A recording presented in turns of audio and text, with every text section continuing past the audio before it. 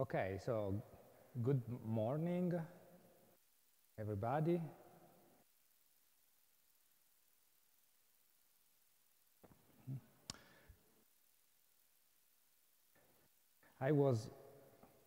Before coming here, I was saying I will have 3 to 5 people in the class. No, 4 more, so double that prediction. It's fine. So today we are going to finish, hopefully, the lecture about control experiment.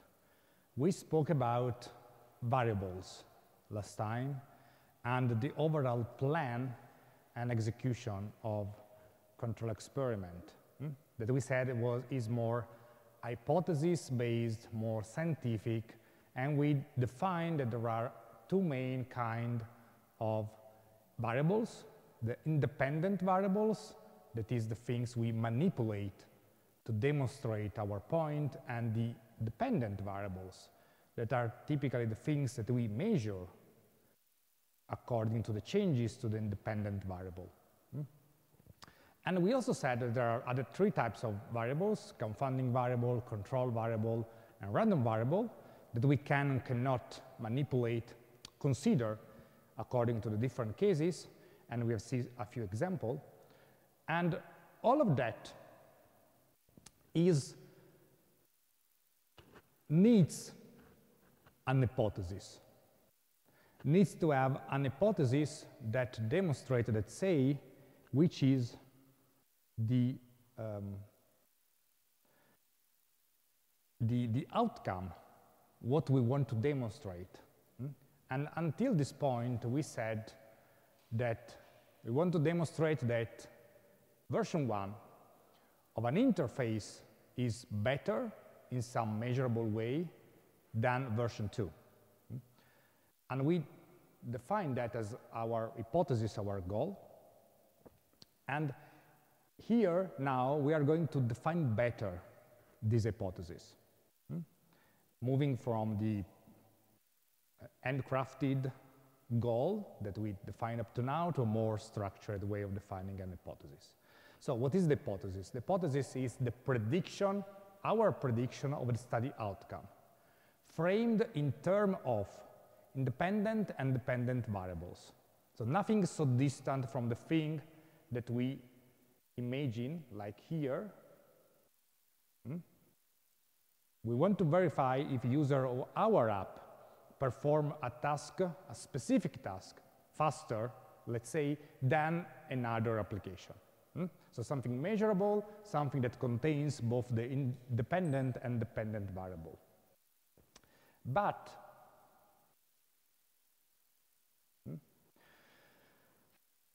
what we want to do is not verifying an hypothesis. We want to disprove or reject the null hypothesis. So while our hypothesis will say that we want that version 1 of our application is faster, or create more engagement, or generate less errors than version 2, and we need to measure in a specific way fewer errors, what means more engagement, what means what we can measure. We use statistical tests not to confirm that hypothesis, but to disprove, let's say, the opposite of this hypothesis that is called the null hypothesis. So while the hypothesis say that a variation in the independent variable will cause a difference in the dependent variable, version 1 is better with some way than version 2. The null hypothesis says that there is no difference in the dependent variable between version 1 and version 2. So the null hypothesis states that the difference that you want to have in terms of dependent and dependent variables does not exist, that there is no difference. So we want to we work with the null hypothesis to, in a way, enact the null hypothesis. With our goal is not to confirm the null hypothesis, because it will say that the two versions will not be different. And so our goal is not really met, but that we want to disprove that hypothesis. We want to say that there is a difference. So we want to reject the null hypothesis, thus accepting our original goal, our original hypothesis.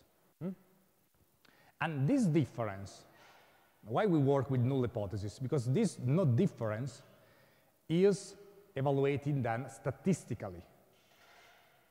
So we will have some statistical measure that can produce results according to some level of significance. And so we can say at a certain point that the result is significant, is statistically significant. So the measured difference, the difference that we notice, cannot be occurred by chance. It's not by chance that we have this difference, but it's probably if we redo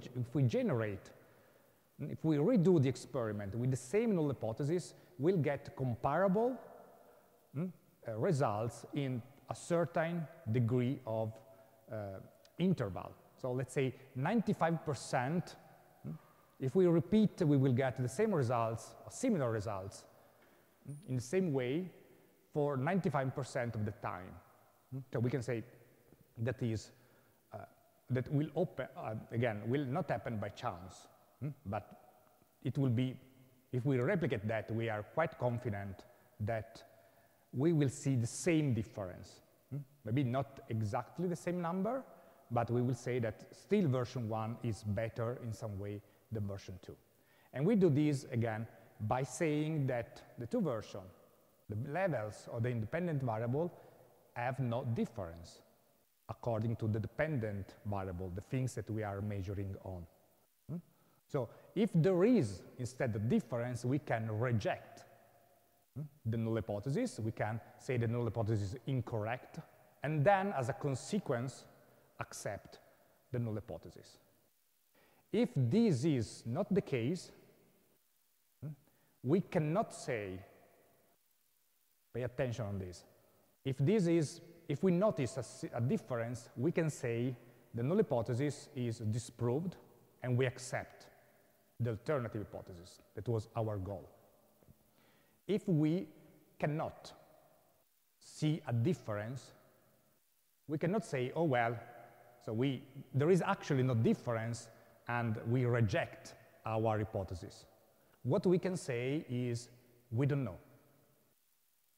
So the null hypothesis cannot be rejected, cannot be disproved, and we don't know if there is actually a difference or not. So the idea in this controlled experiment, the idea in the statistical tasks analysis that we can have is always to try to reject the no difference. And then if we can reject the no difference, then it's good, and we can say, yes, there is a difference. But if we cannot say there is no difference.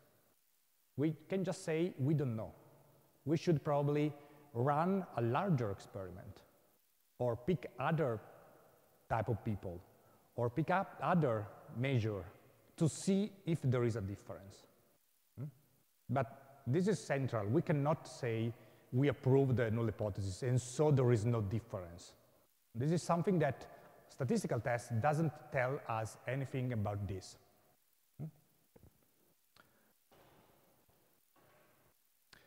So, defining an hypothesis, we can say, let's say, version 1 of our application, our hypothesis, our alternative hypothesis is version 1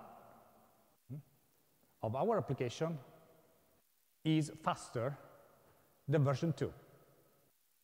This is our alternative hypothesis, what we want to have, version 1 faster than version 2. The null hypothesis, in this case, will be that there is no difference in speed between version 1 and version 2. And we are going to make an experiment measuring time, measuring speed, in a way to demonstrate that that hypothesis is false. And if we can say, okay, so we can accept the null hypothesis, the other hypothesis, the alternative hypothesis. And so this is framing in hypotheses, framing in independent variables with levels, etc.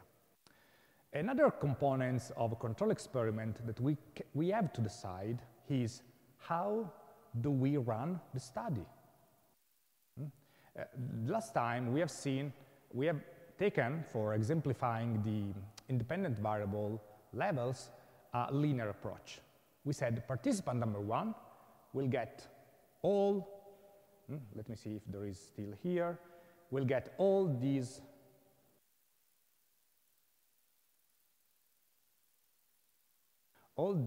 in order. So first, the 3 menu item with the textual label. Then the 3 menu item with the textual label with icons. Then the 5 menu item with the textual label, in order. So participant 1 will get this thing, participant 2 will get all the conditions in order, for the first one to the last one. And this is one way to conduct the study. That is called within subject.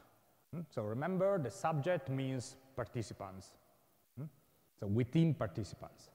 Which the idea of within subject is that each participant perform the experiment under each condition. So participant number 1 will get a 3-item menu with the 2 icon versus non-icon. Then the 5. And so one participant will see everything, all the conditions. And other participant again. The other way is what is called between subject. Between subject means that each participant just perform and see one condition. Not all, just one. Just the 3 menu item. And another participant will see just the 5 menu item. And another participant will see just the 7th menu item.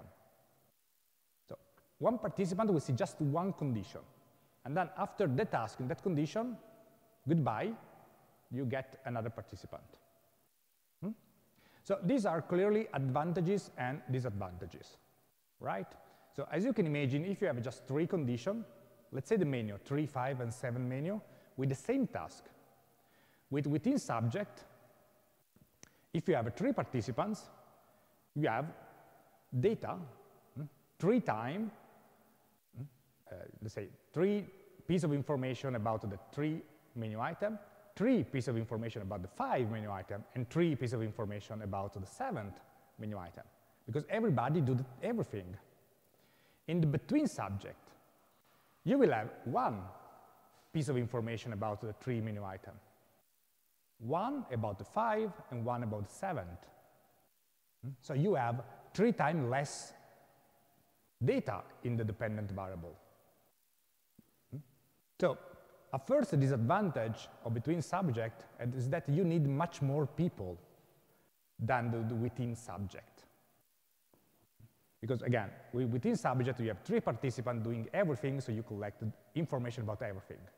With the between subject, you need, if you want the same amount of information, you need 3 times the participants if you have 3 levels in the menu to have the same amount of information, collected data. Because each participant performs just 1 condition. So this is clearly a disadvantage. And also you need, in between subject, balanced groups. So if you have 5 people in the 3 menu item, another 5 in the second, in the 5 menu item, and another 5 in the other condition, you will need more or less the same population. You cannot have young people in the first condition and elderly people in the second, because then they are not maybe comparable. You cannot have expert in the first and not expert at all in the second, because again, you want to compare this information, the data that you collect. So it should be homogeneous. And this doesn't happen in the between subject because you have the same people doing everything. So you have naturally balanced the group. You have just one group that do everything. Conversely, within subject has an issue that between subject doesn't have. That is, this thing's called here transfer of learning. In between subject experiment, you don't have transfer of learning. What is transfer of learning?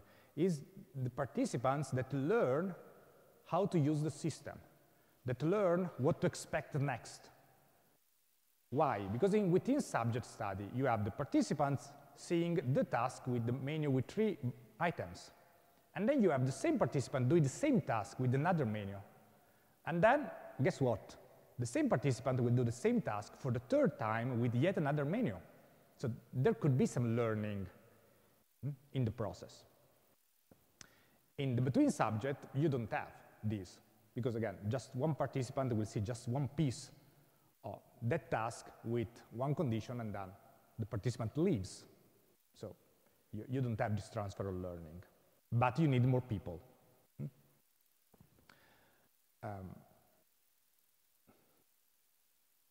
So clearly also the fact that you need more people, you have less variation among people in the within subject, and more possible variation in the between subject, because you have different group of people that needs to be balanced. In the other case, you have just one big group. And the within subject is also called repeated measurement, repeated measures, because you repeat the same measure for each participant, so it's repeated. So these are the 2 main kind of experimental methods. So you want to do a control experiment, you have to choose.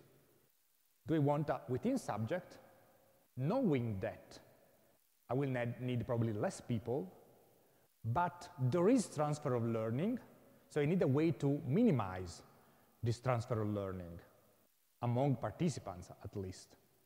Otherwise, maybe the last condition will be faster than the first one, because the participants have learned how to do the task quickly, because it did it for the 3rd time already. And this happens to all participants. So you risk to have data that is not true, that are biased towards this learning. And if you choose between subject, you need more people and balance group. So to find a way to balance in group. So this is the main choice. When you have more than one independent variable, you can also do what is called a mixed design. So mixing between subject and within subject. So for instance, let's take these, still an example. You can have the 3-item menu as between subject. So you have 3 groups, one for the 3 items menu, another groups for the 5-item menu, and yet another groups for the 7-item menu. But you keep these, that is the 2nd independent variable, as within subject. So one group, one participant of group 1 will see first the 3 menu item with the textual label, and then the 3 menu item with text plus icon. So you're mixing between subject on the upper, let's say, independent variable with within subject in the inner independent variable. And this is called a mixed experiment, because you mix between with within. And then the same things apply. In within subject, you have transfer of learning. Again, because the person do the task with textual label and then do the same task with the same menu probably, but with icons. So you still have learning between one task and the other. So this is called mixed design. But these are the 2 types of experiment that you can conduct, within and between. And then again, you can mix them, but they are still the same. They retain the same property. So what do we want to choose? There are some general rules. So basically, there are not general rules. So there are some important trade-offs and things that we can minimize. So for sure, a within subject requires less participants. because we can just have just one big group doing everything. And you don't need to balance group of participants because you have just one group, but you have this problem of transferal learning that you don't want to have. You don't want to have this transferal learning. And also, fatigue may be a problem. If you have a very lengthy study with a lot of conditions, you have just one person doing all the tasks for all the conditions. So it could be boring. You can have fatigue at a certain point for the participants because it's very lengthy, it's very long also to study. And you cannot do really anything about fatigue. Maybe you can have a break, but not a lot. So you cannot really fix that, but you can try to minimize the transfer of learning. That could be done. Not eliminate at all, but minimizing, yes. You can minimize the transfer of learning. How? Doing what is called counterbalancing. You counterbalance participants among conditions. So you divide, in a way, in your head, participants in groups, and give the condition in a different order. So participant number 1 will get the condition in the order 1, 2, 3, 4, 5. Participant number 2 will get the condition in the order 5, 4, 3, 2, 1. Participant number 3 will get the condition in the order 1, 3, 5, 2, 4, etc. So you make things in a different order to counterbalance the order. So this is not a random counterbalancing. You can also do randomly, but it's proved that counterbalancing works well for transfer of learning, so for reducing transfer of learning, if you use a balanced Latin square. What is the Latin square? A Latin square is a table, n per n, where n are the levels.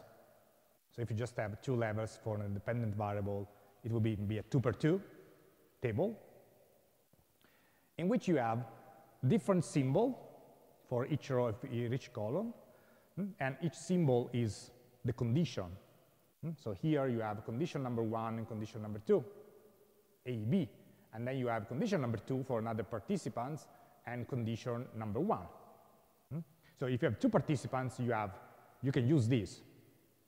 One participant will do condition A and then condition B, and the other participants will do condition B and then condition A. If you have 4 participants, you can still use this.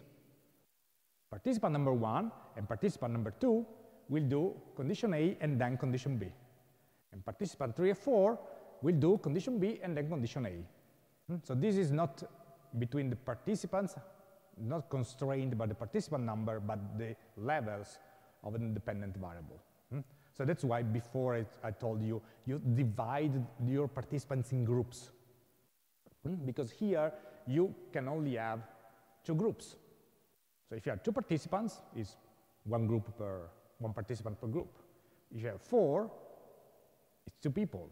If you have 20 people, 40 people, you just have 2 big groups, 10, 10, 20, 20, etc. A balanced Latin square is, however, not just split in that way, but as a rule. And the rules say that each symbols must occur exactly once per each row and column. So here, that is a simple case. A happens just once in the row and in the column. There is no other A here or here. And same things for B. And so here it's very simple. You just have 2 levels. Here is a little bit more tricky, clearly. Because you have more number, but even here, A should appear once in each row and in each column.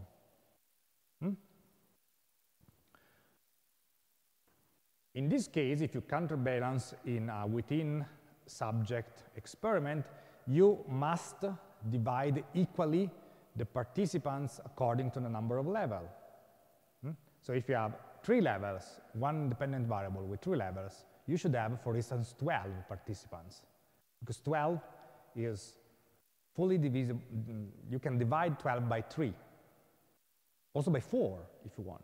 You cannot yet have 11 participants, because you will have 3 groups, let's say, different. Because 11 by 3 is not an entire number. You have some rest. So with 3 levels, you can have 3 participants that are too few. We said at least 10. So 9 we could also have, but still less than 10. So you can have 12. You can have 15. You can have a number that is created by 3.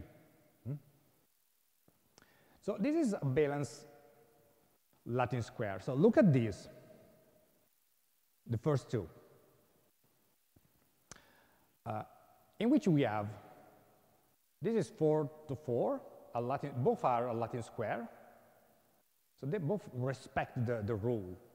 So A appears only here, B appears only here, C appears only here in the row and the column, and same things for D.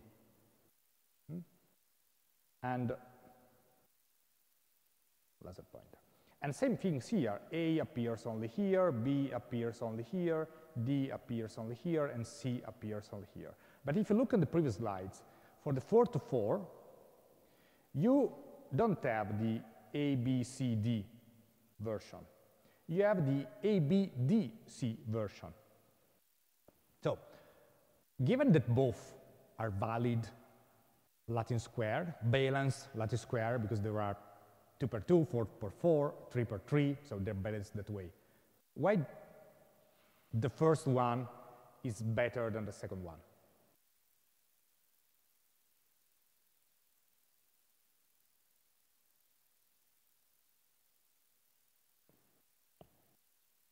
It still has to do with learning effect.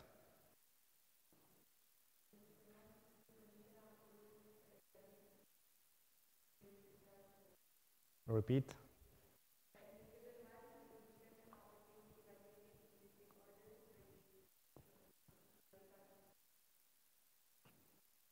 I didn't get.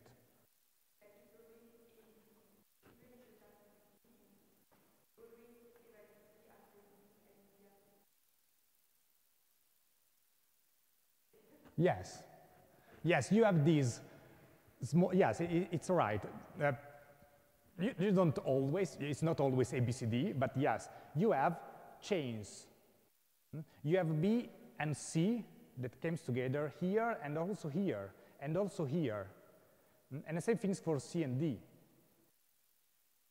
So you solved the longer learning to transfer, but you still have smaller learning to transfer. And so notice here these things doesn't happen. So here, let's pick B. Here, after B, you have a D. Here, you have a C. Here, you have an A. And here, you have nothing. And the same things apply to everything. So the first one is better than the second one because you don't have this relationship, this repetition, this pattern. So you have this problem with big, like 4 per 4 tables. You don't have this problem with 2 per 2, clearly, because you just have 2 levels. And it's easy. But you can have also this problem. So one way could be, let's start with ABCD, and then you have to move things in a way that you don't have a C following a B more than once, and a D following a C more than once, and a B following an A more than once, etc. So this is one way to do it. It's not the only way. So still, a Latin square, both are Latin square, both are balanced, but the first one is better than the second. And we don't have the same problem in the other 3 per 3 table? Do we have the same problem in that table?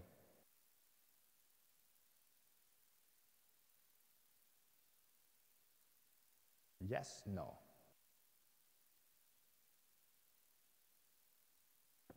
Who say yes? Who say no? You say, I don't know, okay.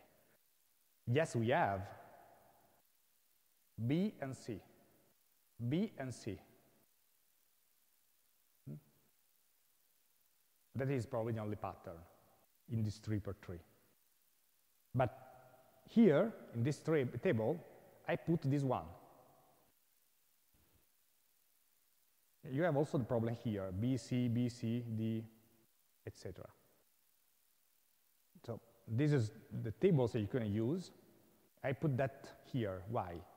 I mean, there is this pattern. How can we solve if we want? So one thing is to say there is this pattern. It's fine. We recognize that there is this pattern, and that could affect results.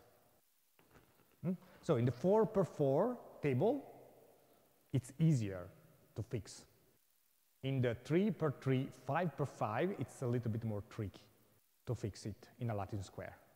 So we can either say, okay, accept that there will be this pattern. So maybe there will be in the results some transfer of learning between B and C. And so I clearly acknowledge that there is. And the alternative that we can have, how can we change?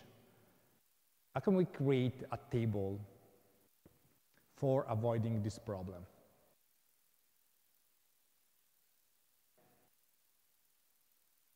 We can't is not totally true. We cannot have a Latin square, 3×3, avoiding this problem. That is true. We should have a bigger table. If we, for instance, build I'm not going to build, but a 3 factorial table, we can avoid this problem. Clearly, will not be a 3×3 table. It will be a much bigger table as a number of elements. But with that, we can avoid this problem. But we need probably more participants, because here we need, let's say, 12 participants. With a 3 factorial, we need, and we'll have, with 12 participants, we'll have 4 here, 4 here, and 4 here. With the 3 factorial, with 12 participants, we will not have 4 participants for each, let's say, row of the table. With just 12, we will need much more people. So if we can have more people, a way to solve this is to use a factorial table, a table built with a factorial number of row and column, of cells. Otherwise, we can acknowledge that there is this pattern and consider that when we make some assumption or experiment. If we have, notice well, a 3×3 table or 5×5, so if we have 4 levels, it's not a problem because we are in the other case, or 6 levels is not a problem. And for levels here, we can also mix, if we do everything in within subject, we can also have multiple independent variables, and so we can have 6 levels, meaning maybe let's say one level for the first independent variable and 2 levels for the second one. So 3 and 3, so 2 levels and 3. 2 levels, 2 and 2. Okay, you got it. So you can also mix. So here we have, if we do everything within subject, we have 1, 2, 3. We can consider this as condition A, this as condition B, this as condition C, etc. So putting together 3 items or 5 items. The 3 items with the text and 5 items with the text, etc. If we do everything within subject. So in this case, we have 6 conditions with levels, even if there are 2 independent variables.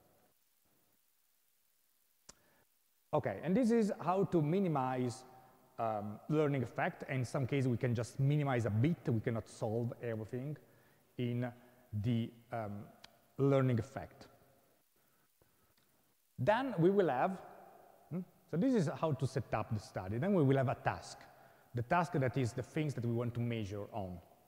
And tasks are similar to the tasks that we have seen in the past, with the difference that could also apply to the usability testing. The others, but here is most important that the task both represent the action and discriminate the action. So should represent the activity that the people will do with the interface. So click on a button, navigate a menu, so it should represent a realistic action that people normally will do, but also should be discriminative. So trying to further highlight the effects, the difference between the conditions. And as procedure, you will have the same kind of procedure that we already have for the usability testing. We need the list of tasks. We need the methodology within subject, between subject, mixed. In the case of within subject, we will need the Latin square, the order of how the task will be given to the participants. We'll need the target population, how many participants, how we recruit it, etc. We need instruction, the script. We need demonstrations, probably. We also need a questionnaire, background questionnaire, if we want additional information, or screening questionnaire, if we want to screen people before doing the study, to know in which group maybe we want to assign these people, or to keep the groups in case of between subject balanced, or to keep the overall group quite balanced, if possible. So we need basically the same things that we need before, so that with all this information we can run the task. So let's imagine to have one interface that is simple case, one interface in which we have a button that say, I don't know, login, or the same interface with the same button that doesn't say login, but say learn more, or any other text that could be realistic. And the task would be login on the interface, or learn more about the application, something that is significant and does not get the same text that is in the button clearly. So you run the test, you have 12 participants or 100 participants, you do within experiment, mixed experiment, whatever, and you collect. So you're interested in the engagement, how many people will log in or register, will click that button in the two conditions, in the learn more and in the login condition. And you get some data. You get that out of your 12 participants, you will have, I don't know, 8 people that click on login and 4 people that click on learn more. And this is a way to measure your engagement. So we said that this is hypothesis driven. So we have an hypothesis that is, for instance, that the login button will generate more engagement than the other one. And we have 8 people versus 4, so it seems to have generated more engagement. But let's not forget that we have a null hypothesis. That is that the two conditions will not have difference. So the same people will click on the button in the same way, no matter basically the button present for the engagement. And so we need to understand if these 8 and 4 are really different or just happen by chance. So if we get other 12 people, we will get more people clicking on the first one or more people clicking on the second. We will get consistent results, or it was just a case that we get 8 versus 4. And to do that, to disprove the null hypothesis, we need to have some statistical measurement, some statistical analysis. That, as I said before, last time, we are not going deep into that, so we will keep at, let's say, theoretical level, and we will see just one example of one statistical test to do one specific thing in a certain type of control experiment that is easy. It can also be computed by hand, basically. That's called the chi-square test. So you have this data, and you want to apply some statistical test according to the number. There are some rules, and we are going to say that. So the disclaimer here is, in any case, before applying any kind of statistical test, you have to look carefully at the data that you have. To, for instance, look for outlier. So here there is an example of one outlier, a possible outlier. So participants that took 3 times as long as anybody else to do that task. And you know that that participant, for instance, was sick that day, the day of the experiment. So maybe all the time were changed due to these participants. Or you had computer continuously crashing for these participants. So it's the only one that is 3 times slower than everybody else. So you can consider, for instance, to remove these participants from the analysis, because for your knowledge, it could clearly be something out of scope. There are a lot of reasons: computer crashing, the participants as distracted, as issues, etc., that will produce this. So look at data and look for, let's say, for instance, outlier. And then, once you have a data cleaned, let's say, you have to choose a statistical test that depends on 3 things, the choice of statistical test, mainly. The first one is the type of data that you have. You have categorical data, you have numerical, continuous data, or not. Some statistical tests work for some kind of data, others for others. Then the information that you require. Do you want to know if there is a difference? Or do you want to know if there is a difference, how big this difference is, etc. So different tests will give us different answer to this. And then the data distribution. So just as, let's say, probably a reminder of things that you know, we have 4 types of data. Nominal data. Nominal data are categorical data. Arbitrarily assigned to mutually exclusive attribute. The postal codes are arbitrarily assigned. You cannot say one postal code is bigger than the other. It doesn't make sense to say that the postal code of Turin, where Politecnico is bigger than the postal code of Via Roma. It is as a number, but it doesn't make sense to make this comparison. And this is the simplest way, the simplest type of data that you can have. Then you can have ordinal data. So data that is still categorical, but provides an order or a ranking. The first choice, the second choice, the number 1, the number 2, A, B, C, D, in a certain setting. So at least you have an order. You still cannot say maybe the first one is bigger than the second. As a number, they are not. But the first one is more important, more popular, more something than the second one.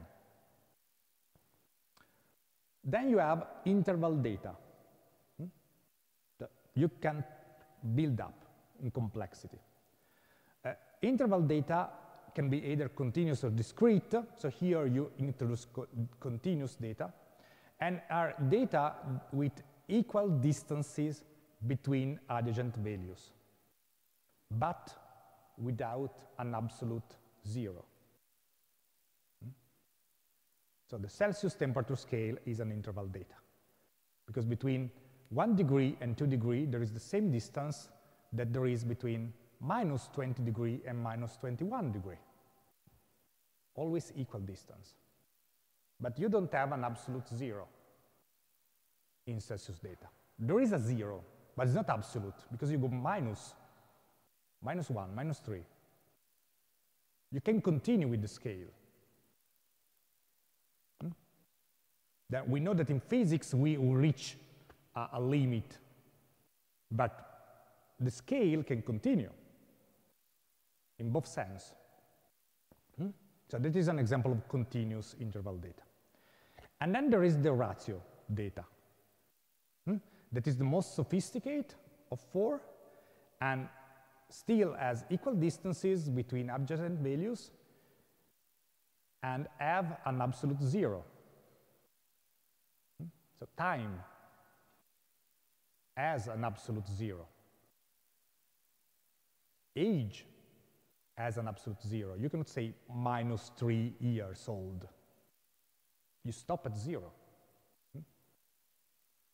And all the physical measurements are typically ratio data.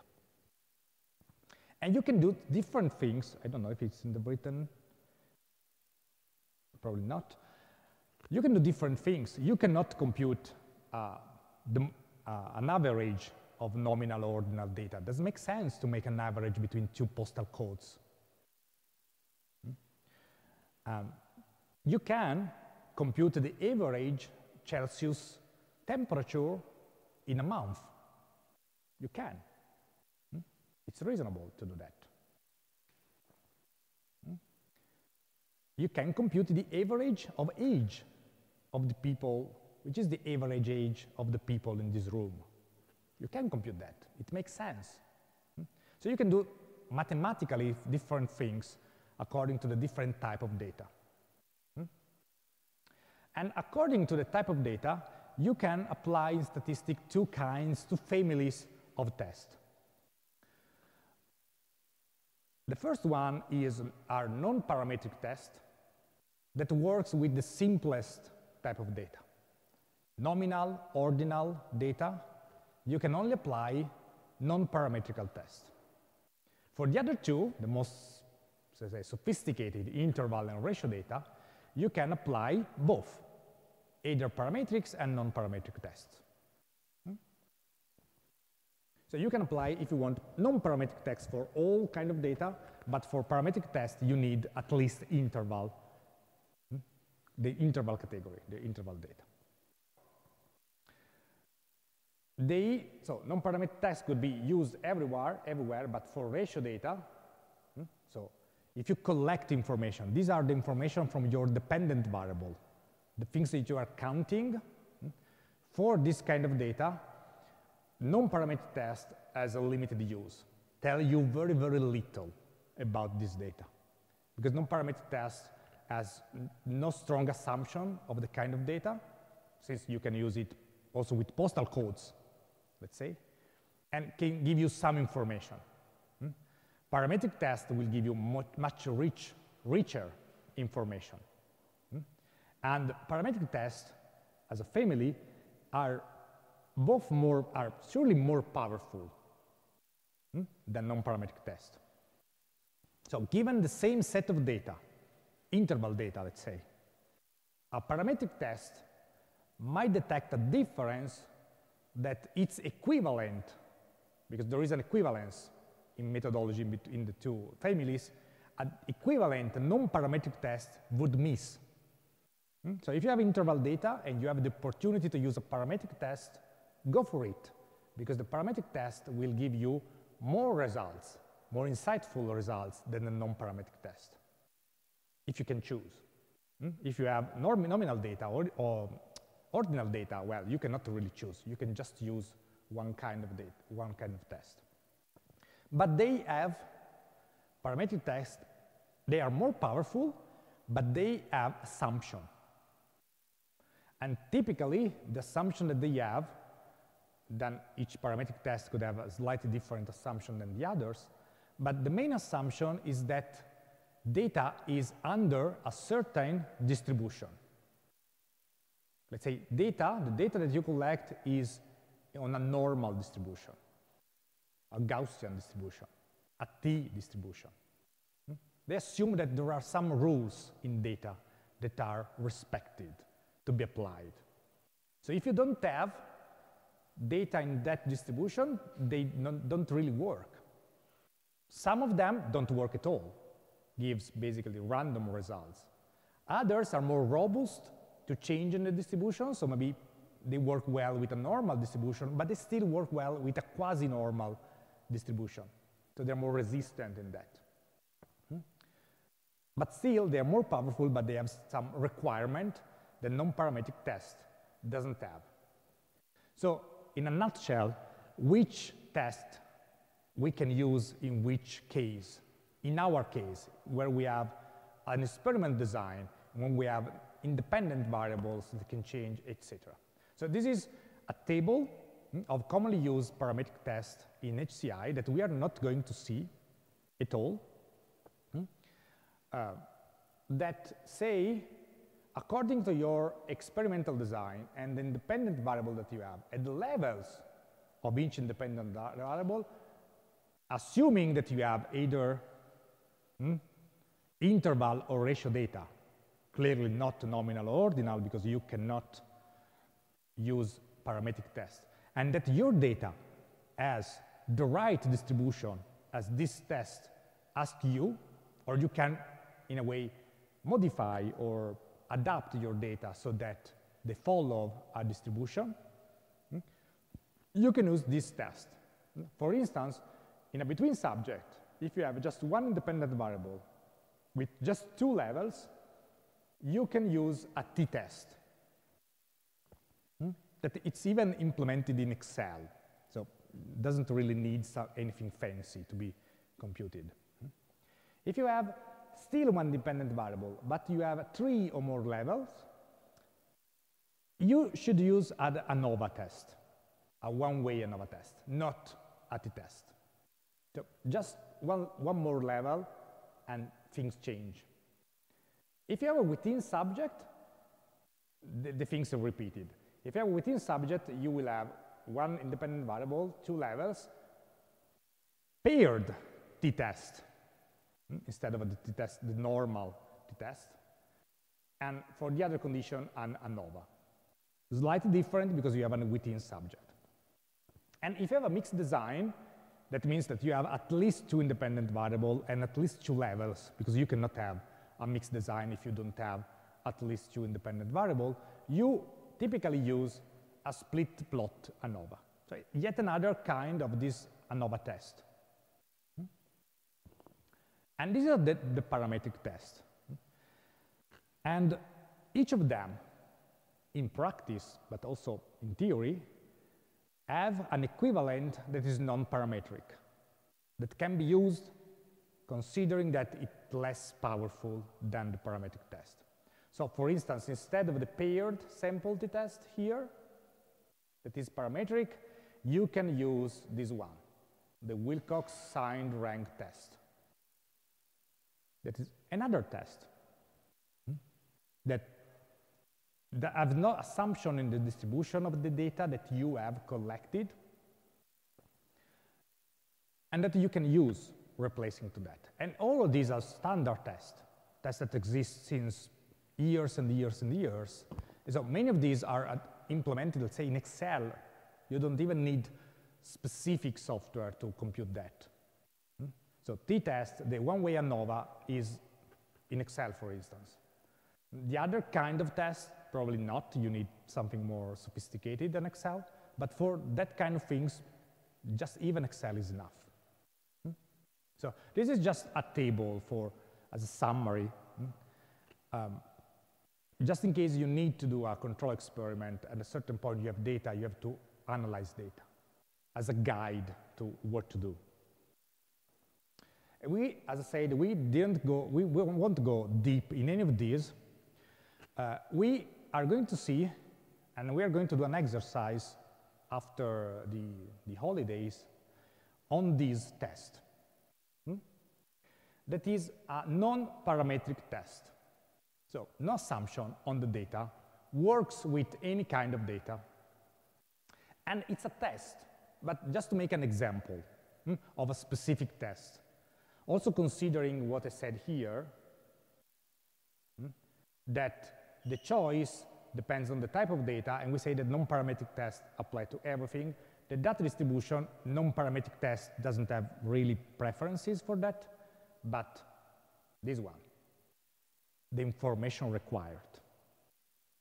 What this test can tell us.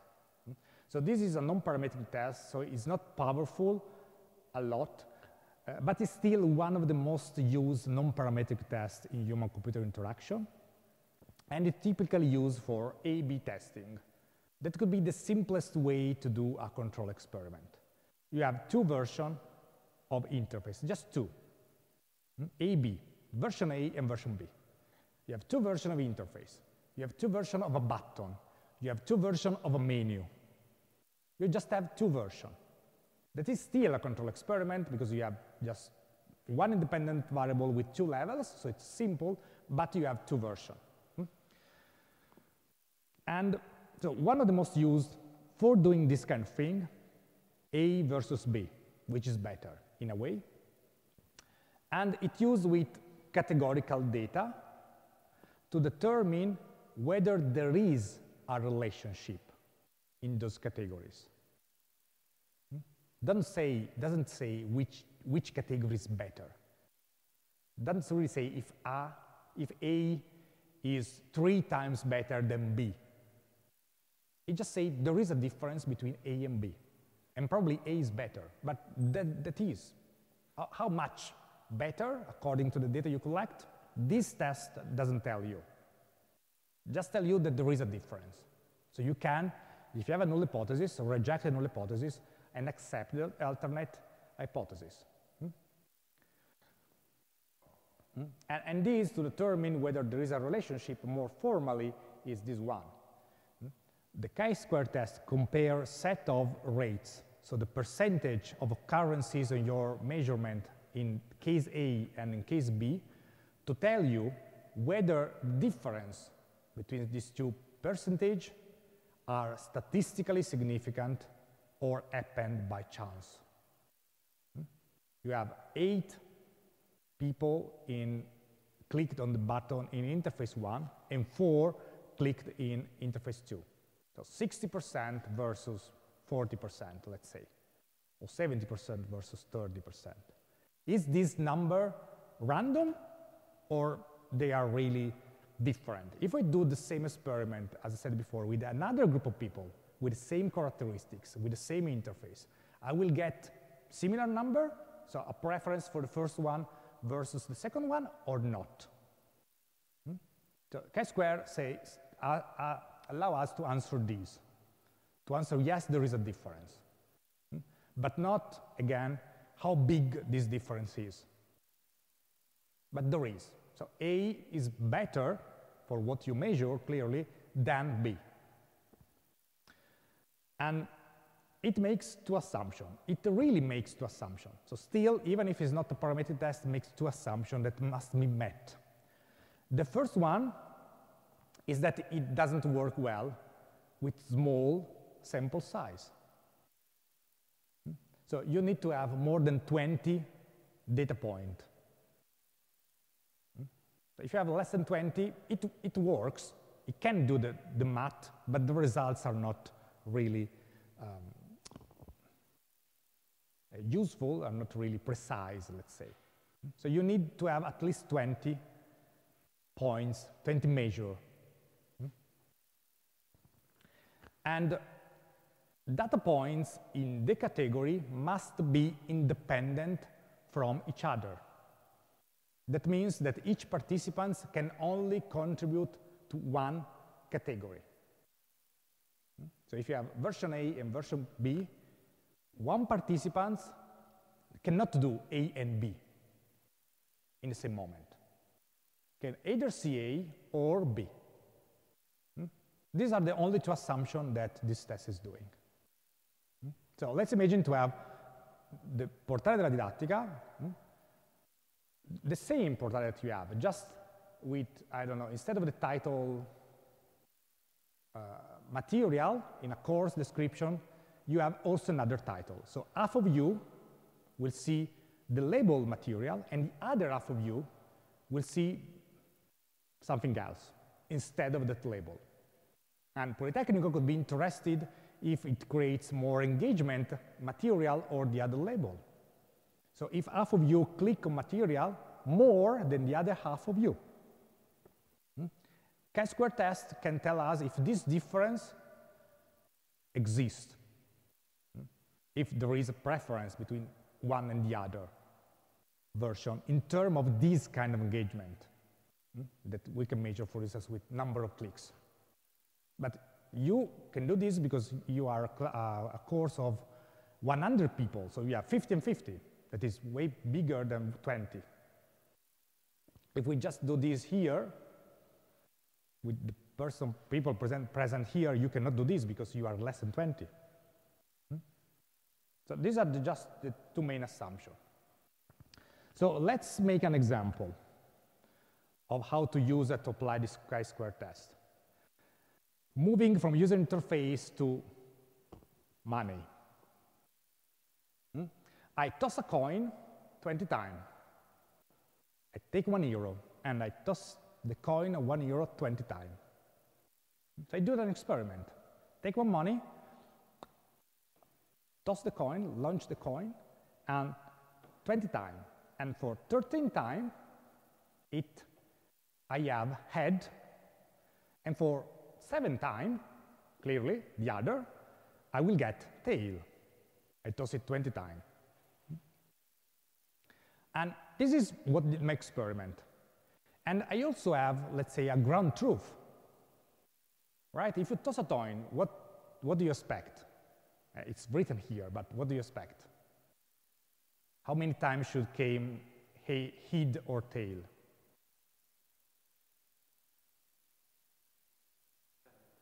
10. If you toss a coin, you expect in the 50% of the time you get head, and 50% you have tail. Instead, in my case, I have 13 versus 7. That is not 10 and 10.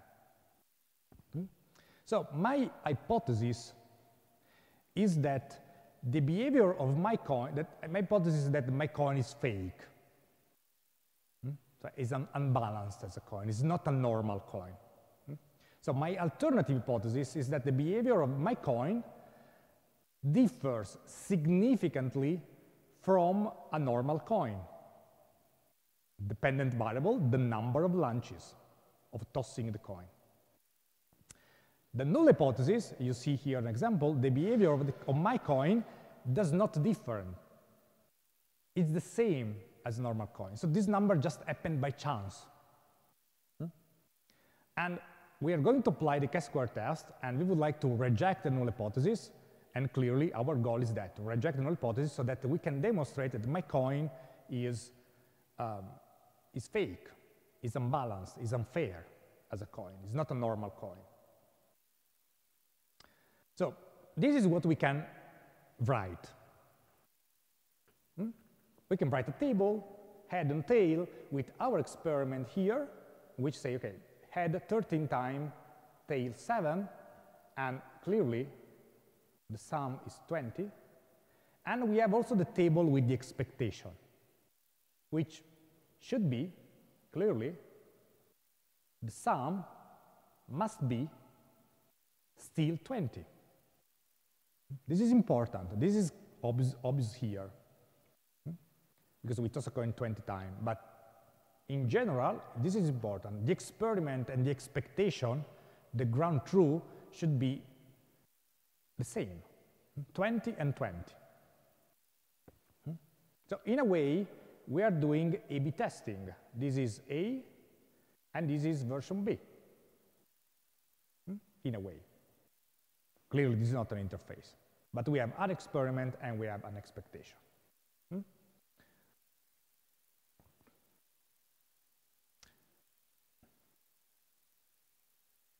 Okay.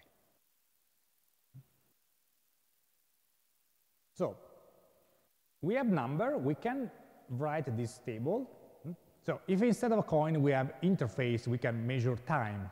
And so here we will have time of version 1 and time of version 2. Sorry, it's A/B testing here, not there. We have A and B, head and tail, interface 1, interface 2. But we have our experiment, and we have what we expected to be, the fair expectation. In this case, for a coin, it's easy. So here we have numbers, but again, in a user interface, we can have speed, time, number of clicks, number of errors, etc. Our dependent variable. So how we can proceed, how it works, the chi-square. So first of all, chi-square is this formula here. Is a normalized sum. It's called chi-square because this symbol in Greek is called chi. It's written as the Italian chi, C-H-I. It's chi-square because chi power 2. Chi-squared, it's a chi-square test. So this is a normalized sum of the square deviation between the observed and the theoretical frequencies, between the observed, our experiment, and the theoretical, the expectation. So what we get versus what we expect to have. And we need both because the chi-square formula asks us for both. So basically, in our coin example, this is what we are going to do. We just have two cases, head and tail. So it will be 13, our number of head with our coin, minus 10, the expected number of head, squared, divided by the expected number of head, that is 10. Plus the same things for tail. 7, our numbers, minus 10, the expected value, squared, divided by 10. In this case, the expected value for head and tail is 10. They will be different, we will have different number, clearly. So if you do all these computation and you round a bit, you get 1.8. That is a nice number, right? And it's also useless up to now. But you calculate that. And this is the number, that is the chi-square, 1.8. What you do with that? You need, before understanding what to do with that, you need to determine the degree of freedom of that statistics, of that computation that you did. And the degree of freedom is the number, the numbers of, in this case, is the number of numbers that we can freely modifying without having other constraint of the others. So here we have unconstrained, which is the constraint here.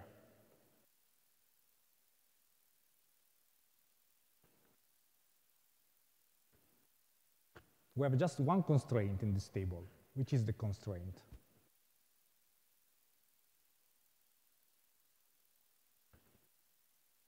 Yes?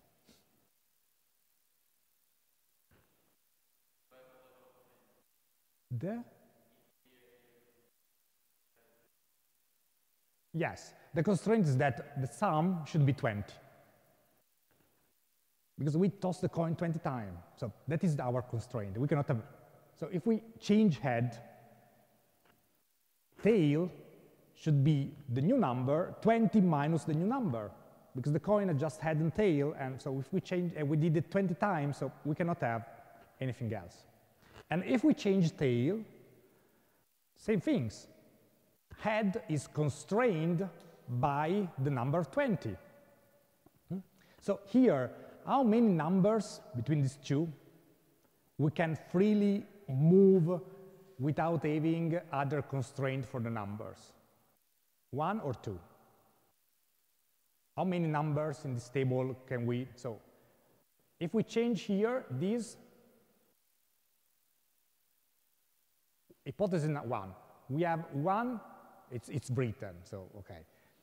It's 1. So we have just 1 degree of freedom, because we can change just one number freely. We can change 13. But if we change 13, 7 is not free to move, because it's constrained by 20.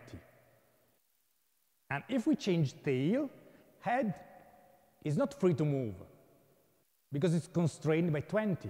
We cannot have 5 heads and 3 tails, because the sum must be 20, because we toss the coin 20 times. So in this case, we just have 1 degree of freedom, because we can freely move 1 cell in this table.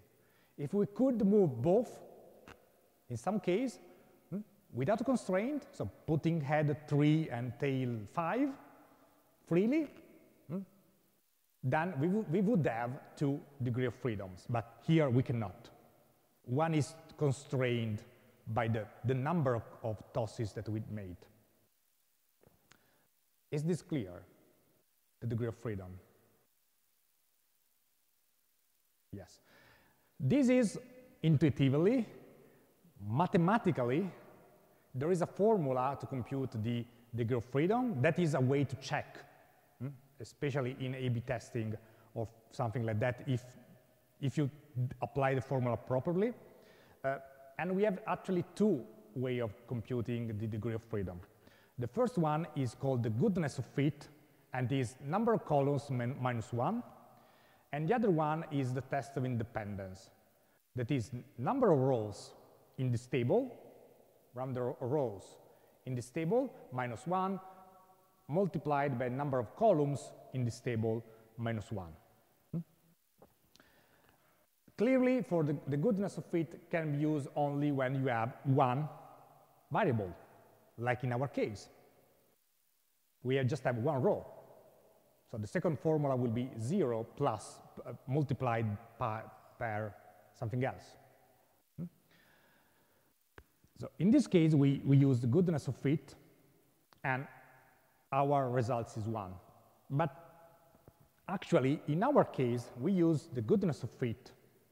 And in A/B testing, we typically have the degree of freedom that is 1, because we typically have A and B.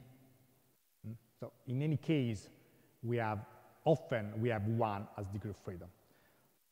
The difference here is that the meaning behind the goodness of fit and the test of independence. The goodness of fit say how much an entity is a good fit for the general population of this entity. Basically say how much a coin is a good fit for the population of coins. That is actually our case. We want to have the goodness of fit, because we want to understand if my coin is part of the population of normal coins or not. So we want to compute the goodness of fit. So in this case, the table and the formula are well aligned, because the goal is the one that used that formula. If you have 2 or more variables, you can still use the goodness of fit. You ignore the rows, but you use the goodness of fit if you want to get this information. If you want to get if an entity is a good fit for the entire population of the normal, let's say, entities, like in our case. So in our case, it's a goodness of fit. The coin is, we want to know if the coin is part of the general population of coins, so we can say 2 minus 1, 1. And again, if you want to prove, this is the way to prove that. In both cases, both in the test of independence and in goodness of fit case, this intuitive calculation work in both cases. But if the table is bigger, you just have to pay more attention here. Which one to count the number of numbers that can move freely. So in our case is 1. So we have 2 pieces of information now. We have our results of the chi-square, that is 1.8, and a degree of freedom that is 1. What do we do with these 2 pieces of information? We got, together with the chi-square test, we got a table like this, so bigger than this. So this table continues here after 5 and has probably something here in the middle. 0.9, then will be 0.8, 7, etc. It just cut here in the slides, but there is the reference here to the full table that is pages long. So what we want to do here is to look for those two numbers in this table. So we have degree of freedom 1, so we need to look at the first row. If we add degree of freedom 2, we need to look at the second row, clearly. And we should look where is the result. Let me delete this 1 second. So first row here, and we need to look where is the result. 1.8. Or is 1.8 in the number of this row, in that row?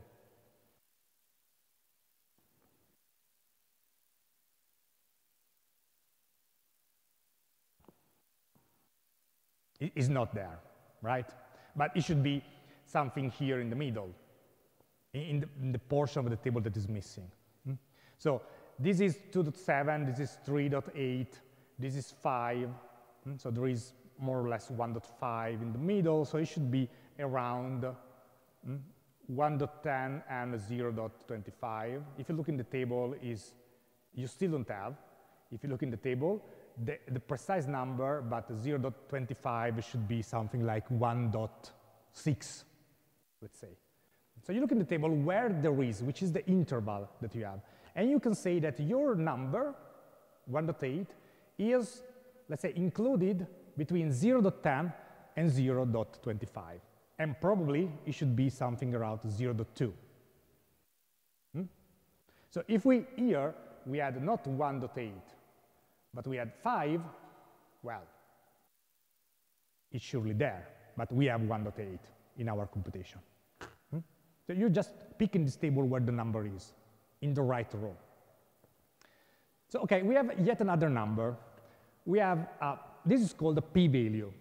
The number that we read in that table, that is a probability value. So that is a probability value, the p-value, that tell us where this number, given that degree of freedom, is in this table. And we say, okay, is around 0.2, more or less. So with this number, we can decide whether to sustain or reject the null hypothesis. And we usually reject the null hypothesis if that p-value is minor than 0.05 or 0.01. That means that we are confident, given the results, that either 95% or, if we look at 0.01, 99% of the time the test results correctly apply to the general population. In a way, we're saying if we really do the experiment, we will see similar results, 95 or 99% of the time. Depends if we use a p-value of 0.05 or a 0.01. Clearly, 0.01 is more, it's better because it's 99% of the time, so we are mostly certain that these results will stand. So in our example, we have 0.2 that is bigger than 0.05 and 0.01. So we cannot reject the null hypothesis. So we cannot say that my coin is fake, is unfair. And that is. If we cannot reject the null hypothesis, we can just say nothing. We can say, I cannot reject the null hypothesis. I sustain the null hypothesis. So we cannot say, notice that I'm not saying that my coin is fair, but I say that I cannot say that the coin is unfair. Because this is the information that the analysis tells us. The analysis tells us that with the data that we have, we cannot say that there is a difference between that coin and any other coin with the experiment that we have. So we can say that the null hypothesis is true. We can say that my coin is fair, is like any other coin. No, we cannot say by this. We can say we don't know. Maybe it's a normal coin, or maybe it's still an unfair coin. And we can run another experiment to discover that. But we cannot say, according to this test, if that is, again, non-parametric, so it's less powerful than a parametric test, we cannot say that the coin is unfair. We cannot accept our hypothesis. And there is. We cannot say there is no difference again. So the evidence that we have is not sufficient for rejecting the null hypothesis. This is the best thing that we can say. And this is fundamental in a control experiment and in applying the statistical method. You can either reject the null hypothesis or sustain, but you can say you cannot derive the consequence that, okay, since I cannot reject, then it will be a normal coin. You cannot say that. You will need to do more experiment to prove or disprove that hypothesis. Okay? So this closes the control experiment.